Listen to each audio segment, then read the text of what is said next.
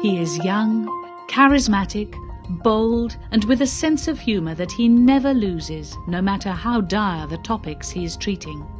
In just a few years, Theonest Nsengimana, the founder of the online newspaper Umubavu and the YouTube channel Umubavu TV Online, has earned a prominent place in Rwanda's media landscape thanks to his hard work, his empathy, and for always managing to be among the first and sometimes the only ones to report on the hidden tragedies taking place right next door.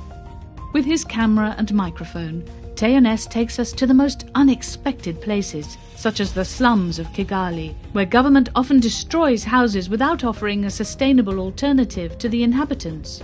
Umubavu TV dramatically shed light on the situation of the families expelled from their lodgings, interviewing them next to the rubble of what used to be their homes, completely distraught, or lurking in the middle of the night in banana plantations or under makeshift tents, where they hide as best they can from bad weather. Theonest is driven by a strong belief that the media can play an important role in making the country's development more inclusive.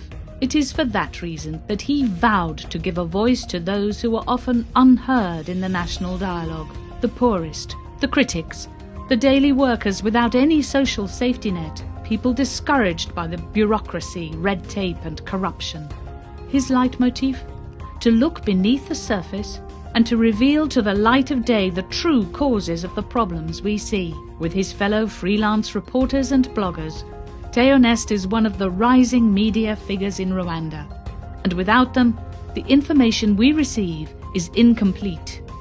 Protect the freedom of the press. Protect the right to information.